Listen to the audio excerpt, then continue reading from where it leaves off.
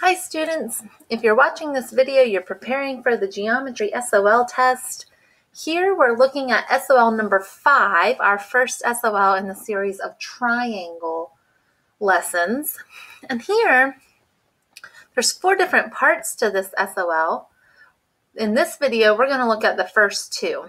Part A says that we need to order the sides by length when given the angle measures. And part B says we need to order the angles by degree measure when given the side lengths. So here we're just putting the angles in order from least to greatest or greatest to least, or putting the sides in order from least to greatest or greatest to least. So let's go through a couple practices of something that I think you'll remember very quickly. Here, I just have a generic scalene triangle. And what's happening here is I've got 3 different angles, the large angle, the small angle. So this would be the medium angle. And the thing to learn within this SOL is that the smaller the angle, the shorter the side. The larger the angle, the longer the side.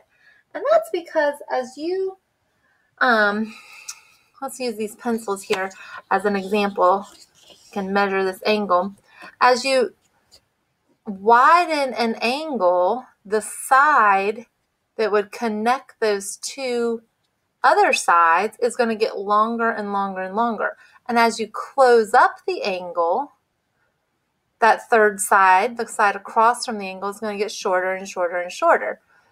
This is called the hinge theorem. Think of it that way, the hinge of a door. The wider the angle, the longer the side. So this teeny tiny angle over here, the smallest angle being produced, produces the shortest side of the triangle. Whereas the largest angle here produces the longest side of the triangle. So that would leave the medium angle over here, that's not marked, would produce a medium side of a triangle. Maybe we should write that in also. This would be the medium angle. We don't know what the measurements are, but it's somewhere between the short side and the long side. So then this would be the medium side. Okay, let's see if we can do a couple practices with this.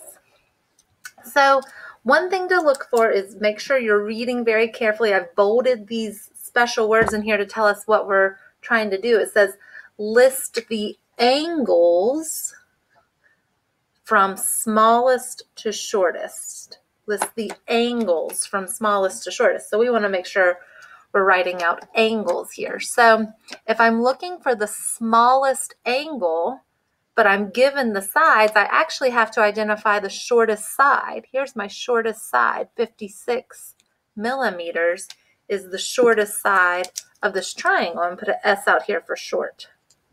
So now I have to think which angle in the picture created that side. So I'm going to grab my pencil and pen here again to try and draw this out for you.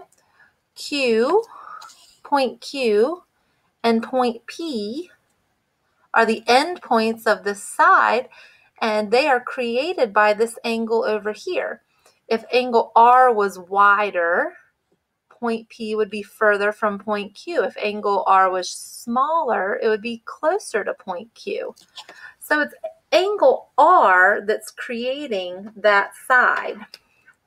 Angle R goes with that side. So we know that angle R is the smallest angle. Okay, the next length here in the order from smallest to largest would be the 64 millimeter side. Okay, and using my pencils again to demonstrate this,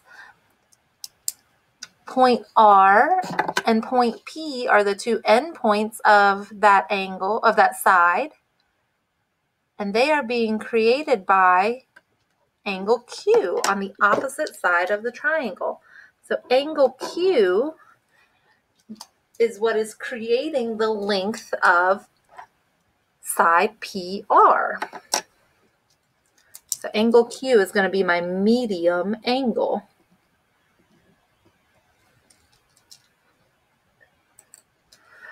Finally, we have to identify the longest side, which is really the only side left, the 70 millimeter side here. That's going to be our longest side, so I'm going to put an L here for long. And the only angle we have left unidentified is angle P. So angle P, if you follow out the sides, moving from the vertex P, goes through Q and R. So angle P is what creates side QR. Therefore, angle P is going to be the largest angle. What my students do is they draw these lines connecting the smallest side to the smallest angle, connecting the medium side to the medium angle, and connecting the longest side to the largest angle. And that kind of helps organize that. I'm going to move to this example on the right. This is sort of working the opposite direction. Here we were given the side lengths and we named the angle measures. And here we're given the angle measures and we're asked to list the sides from shortest to longest. So this time we need to be writing out the side measures from shortest to longest. So first things first, I have a missing angle over here I need to find. And we know that the triangle sum theorem says that the three angles of a triangle have to add up to 180 degrees. So if I take 180 degrees and subtract away the two angles that are given, whatever's left is going to give me the measure of angle P here. So 180 degrees minus 56 degrees minus 73 degrees leaves me with 51 degrees for angle P. That means that angle P is the smallest of the three angles. Okay, angle 3 is the smallest of the three. So going through the triangle, out the other side, the opposite side is side WN, and this is going to be the shortest side.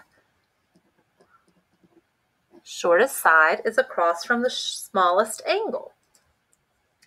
The medium-sized angle over here is 56 degrees. So moving across the triangle to the opposite side, I'd be identifying side NP. NP. And finally, the largest angle in the set is 73 degrees here. And its opposite side is WP. So that has to be the longest side, WP. So this says side WN is smaller than side WNP, which is smaller than side WP. Short, medium, long.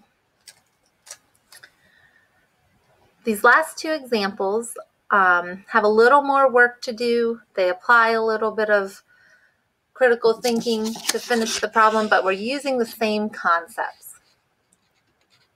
Going to the bottom left here.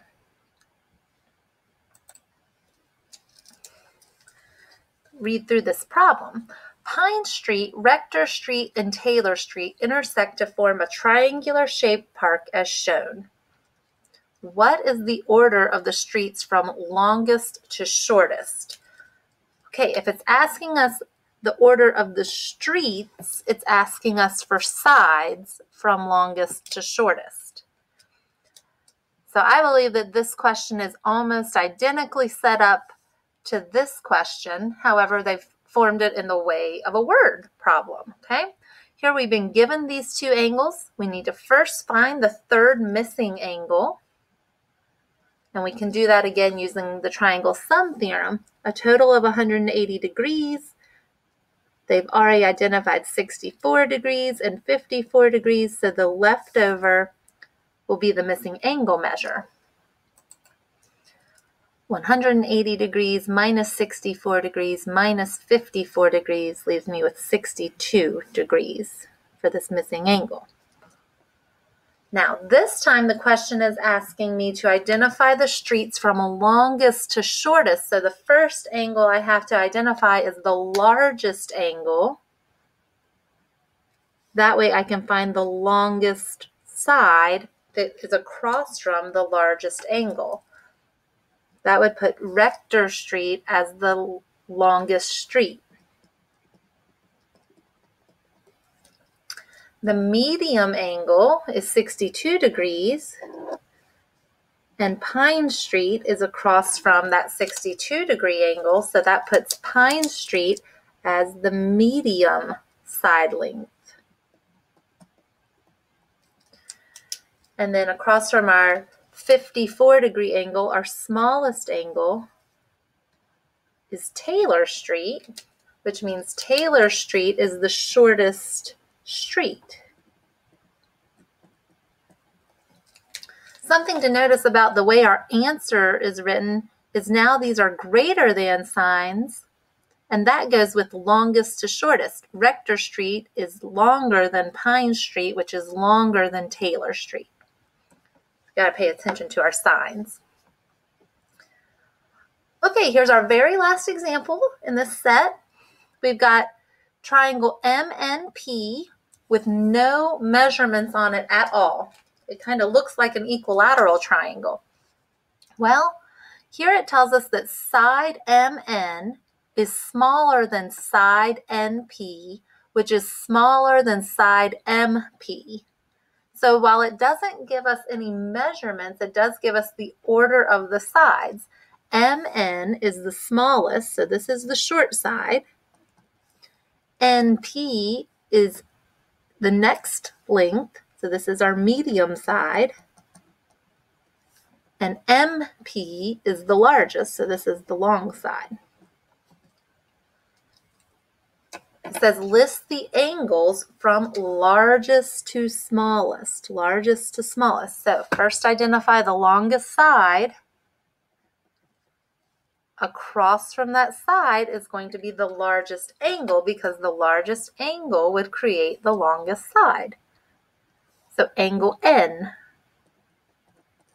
is the largest angle. The medium side is side NP. Across from that side is angle M. So angle M is our medium angle. And then finally, the shortest side is MN. And across from MN would be our smallest angle, which is angle P.